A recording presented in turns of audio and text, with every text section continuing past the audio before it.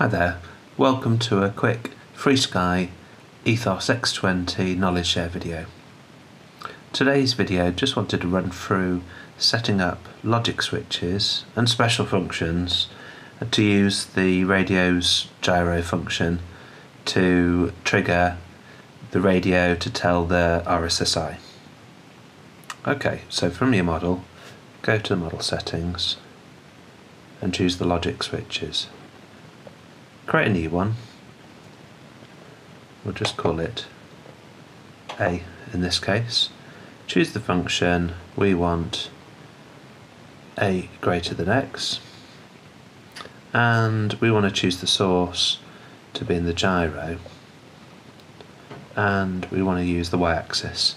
We want to tip the radio down to trigger. I'm just going to use a value of 5 just so that it doesn't trigger automatically all of the time. Okay, so that's set, and then let's create a special function, and we're going to create one which is going to play a value. We're going to have it triggered by the logic switch 1, which we've just created, and we want it to play a value telemetry RSSI,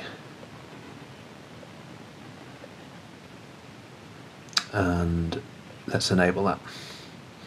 Okay. 96 dB. So to see the triggering,